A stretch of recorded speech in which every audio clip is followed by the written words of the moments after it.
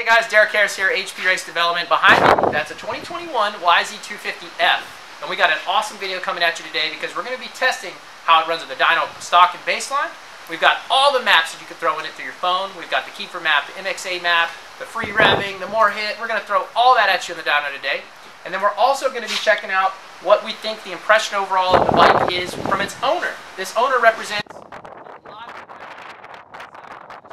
of... This is his first real big bike, and he's just kind of figuring his way out in the sport. His name's Josh. He's an awesome guy. So we're going to see what he thinks of the bike. He's also gotten to ride a bunch of other bikes, so maybe he can give you some feedback as to, you know, why he likes this bike and what he's got going on. So let's check this thing out.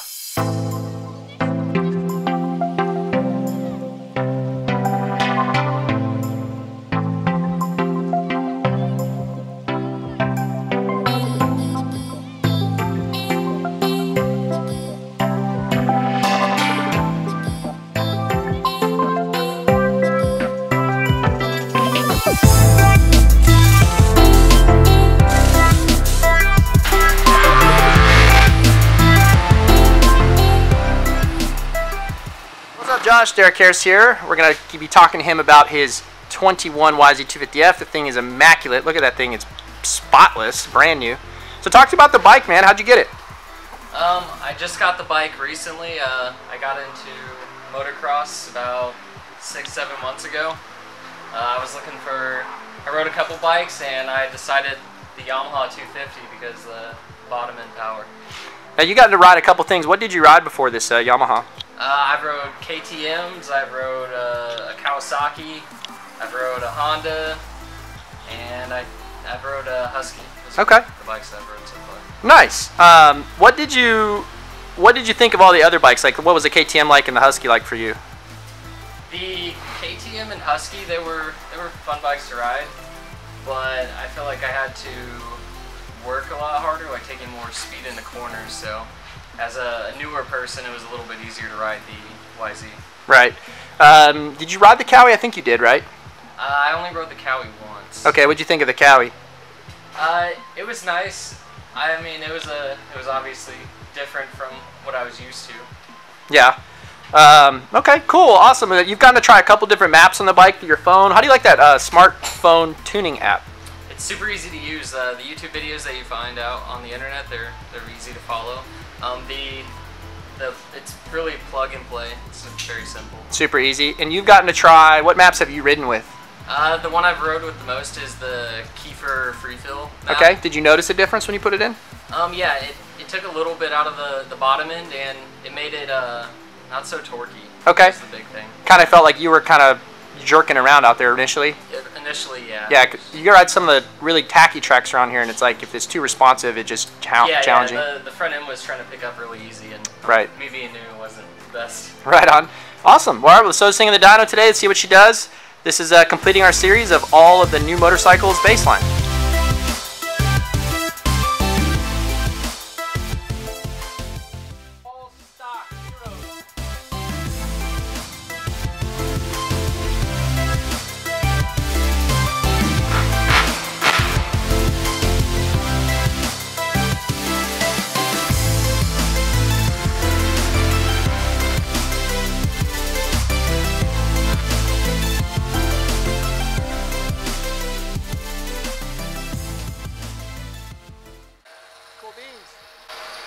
So that was all stock, zeros across the board. Oh wow, what do you know? Also very good results. Grab that real quick, check that out. So that was the latest run in blue, which is all stock zeros. And then you have the MXA map in green, a little bit worse. Then you have the keeper map, which would have been test 12. Keeper map in green here, so it changed colors, and it's pretty similar, all really similar, guys. I mean, the maps aren't making a big difference in power, as you can see, but actually so far the best peak horsepower has been on all zeros. So we're gonna do another test. Let's check some other stuff out. All right, we're gonna try this smooth linear map from Yamaha. They've taken ignition out of the bike quite a bit, and they've added fuel. Anytime you do those two things to a map that's already close, typically it feels slower and it makes less power, especially with this ignition change. So we're going to test that map out and see if we get a big power change because they're pulling out so much timing. Let's check that out. Smooth linear test.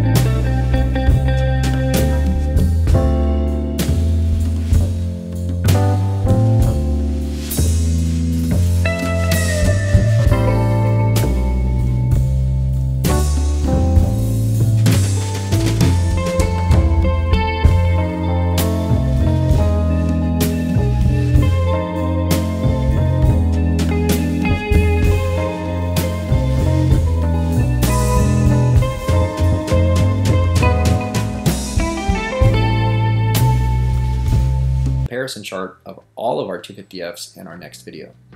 Let's get to the data of all the other charts we tested. We did a heck of a lot of testing, and let's go take a look at all the differences we found. On the smooth linear map versus stock, we clearly lost some power. While the difference is not very big, it is enough to be noticeable and certainly will make a big difference on the track. Here we have the MXA free-feeling map versus the stock map. Really was almost no difference between these two, although the MXA map seemed to pick up a little bit at the very top. Kiefer free-feeling map versus the stock map.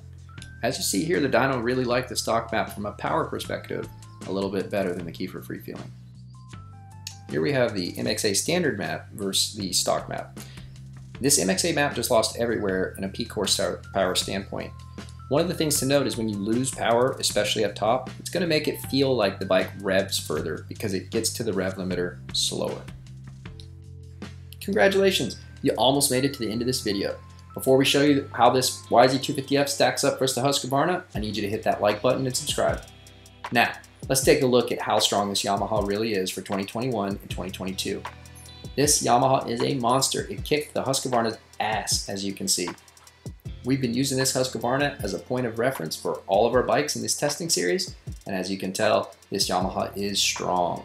Thanks for watching.